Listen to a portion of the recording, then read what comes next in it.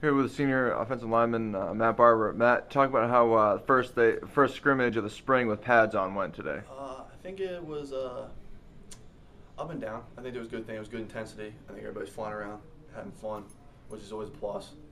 Obviously a little sloppy. It was early on in the spring, third practice, so I know things will pick up as we go along. It was nice to finally get the pads on and start having a little more contact. Oh, definitely. It's nice when you get the pads on because you got that kind of security.